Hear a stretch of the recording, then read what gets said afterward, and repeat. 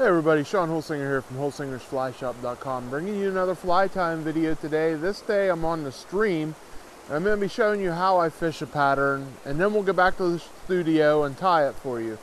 I've been kind of hesitant on doing this video because there's already some out there. There's some that actually tie it the way I tie it. It's the Cicada. Right now this is brood 10 years, 2021, and on the East Coast here it's brood X, brood 10. This is the year that it's mainly from Harrisburg to Reading, down through Maryland.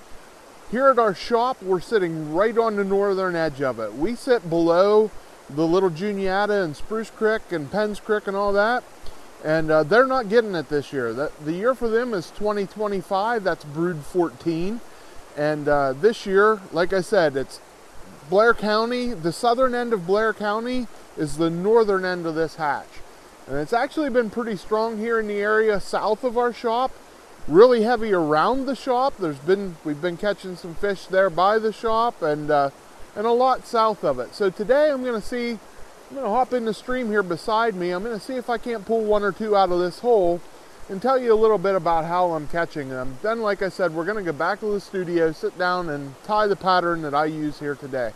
I will tell you I'm also dry dropper fishing, so I'm floating this Cicada as a dry fly, and underneath it I'm floating a little mop fly right now, which has been doing really well for me. And we're just going to see if we can pick up a couple on the mop if we can't get one on the Cicada. When I get back to the studio, it's going to be a little bit warmer, and the cicadas are going to be a lot louder. Right now it's like 52 this morning outside. Perfect morning for fishing. Got the water temperatures down where you want it for, for June. You really want to fish the cold mornings like this and save on the trout. But like I said, it's kind of shutting the noise of the cicadas down. If we would get away from the stream here, back up by the road a little bit, you could hear them pretty loud. And I can actually hear them here, but you're probably not going to pick it up in my audio. Anyway, let's see if I can catch a couple fish, and then we'll get into tying it.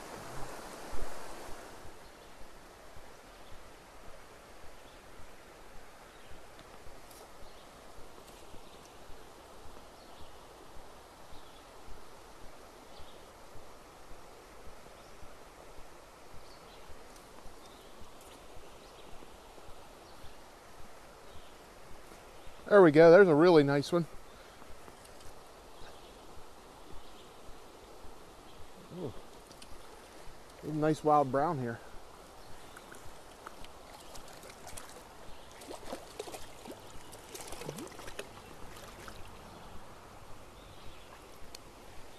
Sorry about being so far away here with the film. I'm self-filming this morning, but that's about a 14-inch wild brown, and he just gobbled up that cicada pattern. What I'm doing here is I'm searching for faster water. I want water where the fish doesn't have time to think about taking it. And I'm just casting into those good fast ripples, watching my cicada. Every now and then, I missed one there on the dropper. Every now and then I'm giving it a twitch. You'll find when the cicada hits the water, it's going to be swimming with its wings. Those wings are going to get really active and be splashing and twitching around on the water. So what I'll do is I'll just twitch my rod tip, give that fly some action, give it some movement in the water, and that oftentimes seems to trigger a bite.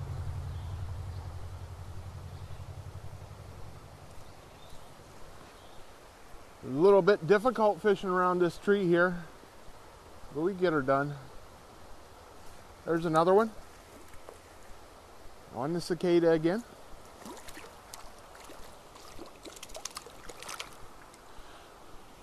Like I said, what I'm looking for, where I found my most success, I've been staying away from the bottom of holes. I've been trying to find faster runs, and that's been really productive for me. And just splashing it down, making a hard cast, splashing that cicada down on the water, and then giving it some action, making it look like it's swimming. And you don't have to fish far away. We got nice water quality today. The water's nice and cool this cool morning. Just get out here and have fun fishing it. But like I said, it's June, heading towards July, and water temperature gets warm and we don't want to stress the fish. So do it in the morning. Here's another one. Got another one on here.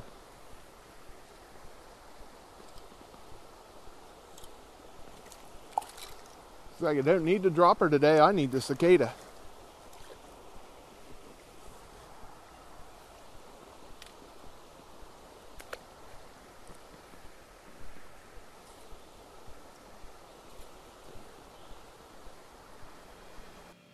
Okay, here you see Greg Hoover's cicada pattern in the vise. Very cool. This is actual size, tied on a size 6, 839 Firehole hook.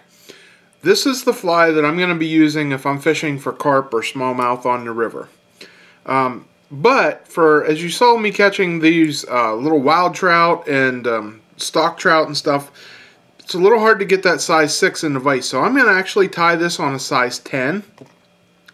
And I'm going to start out with a size 10 Firehole 839 hook.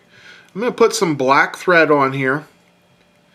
And this is 12-aught Nano silk. I like it because it bites down on that foam and stuff real good. Next thing I'm going to do is put on a piece of black 5mm foam. You see, this is the 5mm black foam. You can get this at a craft store, Walmart, or anything. But what I'm going to do is I'm going to cut like a reverse Y in it, I guess you would say. I'm going to leave a strand that I'm going to tie down here. Oh, I should say this is about 3/8 of an inch wide is the size I want it for this size 10 hook. I'm going to, out of the middle of that, I'm going to cut a little strand and then taper it down both sides. Then once I get that, I'm going to take my scissors and I'm going to cut at an angle like this, okay? I'm going to angle this foam and trim that Y in half. So you can see how I tapered it up to the body part here. Then we're just going to tie this down on the hook. So I'm going to tie it down clear up towards the eye there, build up a little bit of body with the foam, but I trimmed it in half to cut down on some of that body. We're going to wrap it clear back to the bend. I want looser wraps to start with so I don't cut through the foam, especially with this Nano silk, and then tie it down tighter. So once we get that all wrapped down, then I'm going to take some variegated chenille. Here's my piece. This is black orange in medium size, and I'm just going to tie it down up by the eye. Tie it down, and we're going to wrap it back to the bend too. And then bring my thread back up to the eye, and we're going to wrap the chenille forward. And I want thick because I want it to show through the bottom of the body, but I want nice tight wraps. I don't really want overlapping wraps. I'm going to get that right up to the eye and tie it off. So once we tie that off, we're just going to trim this and set it aside for our next one. And then I'm going to jump back about 1/3. I'm going to make a wrap around there at about 1/3, and I'm going to pull my body up over the top. This is going to make the back of the cicada. And we're just going to tie it down, start out with a loose 1 or 2 wraps, and then a tight one. And then I'm going to go underneath here, go up to my eye, and I'm going to make 1 or 2 wraps there. So we're going to make the front part of the body. Now, you can see how it's pretty wide here at the back, and I want to help this get into fish's mouth. So what I like to do here is I like to trim off the sides, because if you look at a cicada, if you look at a live one, it does have a taper from the front to the back on it. So I just get that natural taper from the front to the back. Try to keep it nice and smooth and natural, just like that. And you see we have the 2 segments to the body. So I'm going to come back into the back segment here, and we're going to put on our legs. For legs, I'm using some barred round rubber medium legs, orange and black. And it comes, you see here, it's got a zip tie strap one side is single strands, the other side's all together. I'm just going to take one of the one side off, and then I'm going to cut that piece in half. So it's about, I don't know, 1.5 inches, 2 inches long. We're going to trim them down here in a little bit, but we're just going to put one leg on each side, and I want it to be in the foam area, not underneath. It doesn't matter which side's the long side because we're going to trim them down later. So like I said, one on each side and tie it into that foam. Now, next thing we're going to do is we're going to put a wing. For a wing, I'm using Crystal Flash, and I'm using a little bit of orange and pearl, just mixed together. And about 20 to 30 strands of each. And then right between them legs, I'm going to tie this in. I'm going to tie it in, get it where I want it, get it centered there, and then I'm going to make a couple tighter wraps on that. And just keep tying in between them legs. And then we're going to trim this off. And I want that wing to go just past the body. If you lay this down here, you see I'm going just past the end of the body. Now, next thing we're going to do is we're going to fold this foam back over, and I'm going to tie in between them legs again. So this is going to create the head on the fly, and just going to make about 3 or 4 wraps, and then I'm going to come up here to the eye and tie it off up there. Now you could use orange thread if you want here. Orange thread will work well too. I like the black because it doesn't show as much. Dad ties it with orange on his flies and it looks great. This is just the way I like to tie it.